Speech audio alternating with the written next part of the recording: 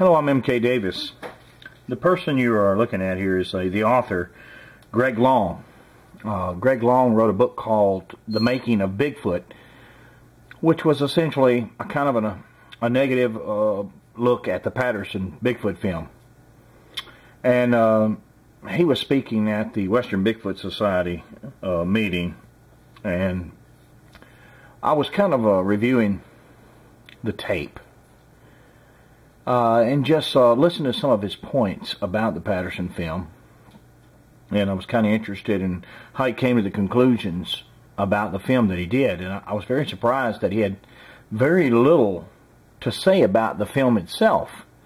But more or less this was like a personal attack upon Roger Patterson. And I kind of wanted to just kind of, break it down on a point-by-point type of approach. And see if the film itself agreed with him and what he was saying.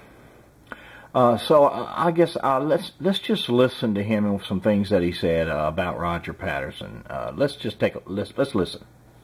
I want the public to know about how Patterson conned his neighbors and friends, was arrested for theft, refused to pay his bills, refused to work for a living, but lived off others.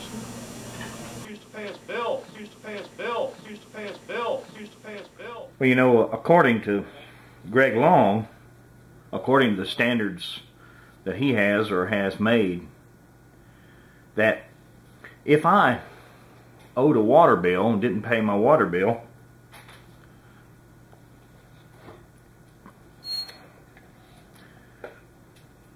then this trigger right here would not work.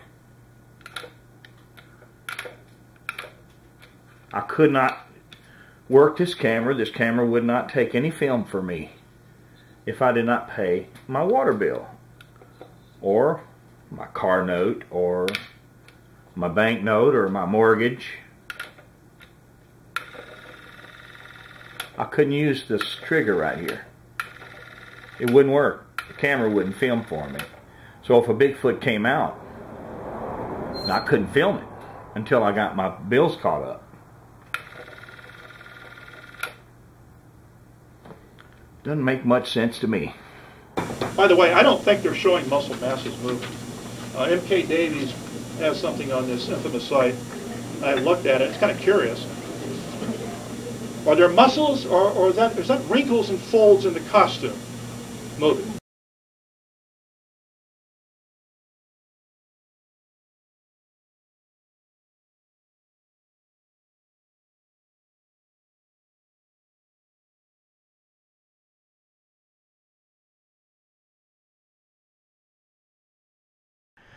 I don't see any wrinkles or folds in any costume here. Do you?